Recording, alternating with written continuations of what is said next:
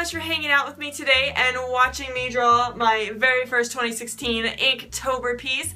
I kind of piggybacked a little bit off of the character design challenge because the theme for that is centaurs, and I was like, oh, I might as well just draw a cute centaur just to kick off the Inktober season. But yes, I'm going to try to do much better than I did last year. I got really sick and was kind of behind, and I didn't even end up finishing until like December. But you know, it's not about like how fast you do the race sometimes, it's just the fact that you finished and got a project done. But anyways, so I am on schedule so far, and that's a win.